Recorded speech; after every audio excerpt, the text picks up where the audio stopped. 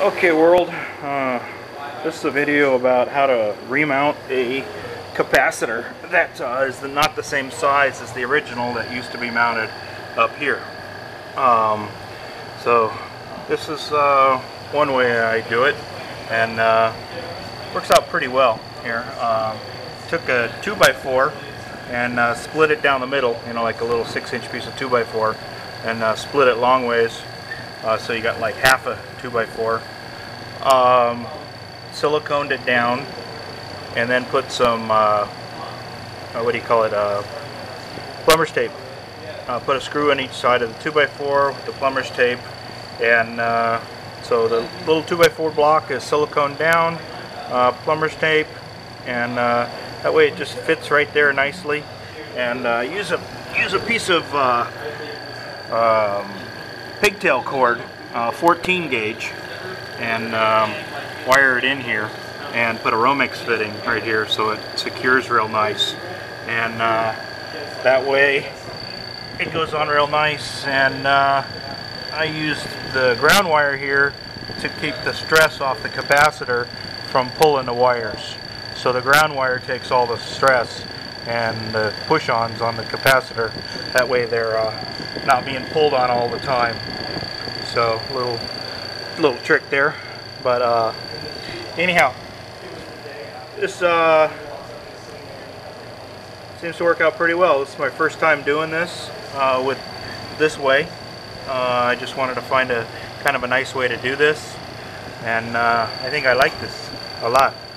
So anyhow, took a little bit of time to do it, obviously the first time, but I'll know how to do it the next time quicker. So, but anyhow, this is a 1981L. It's the K-body, KAA2 0075, out of a dipping cabinet, ice cream. So 3/4 horse, 115 volt, and put a new capacitor on it. Blew the capacitor, and put a new potential relay on it, because I replaced the capacitor once and the capacitor blew in 3 days. So I'm like, potential relay is probably sticking. So today I come back and put another new capacitor on it and a new potential relay. And like I said, this compressor is a little KAA2 0075 on serial number 81L. That means it was made in December of 1981. So this is 2013 now.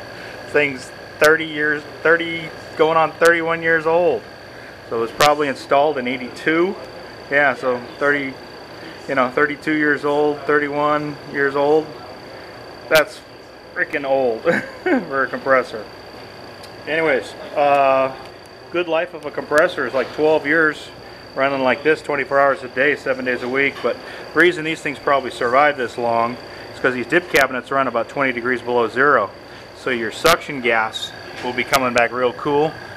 Should be, as long as it doesn't get leaks and stuff. And you should have you got real cold suction gas coming back, keeping your windings really cool. So that's probably the reason why these things survive so long. Key to hermetic or semi-hermetic compressors, yeah, hermetics or semi-hermetics, is keeping your suction gas cool coming back.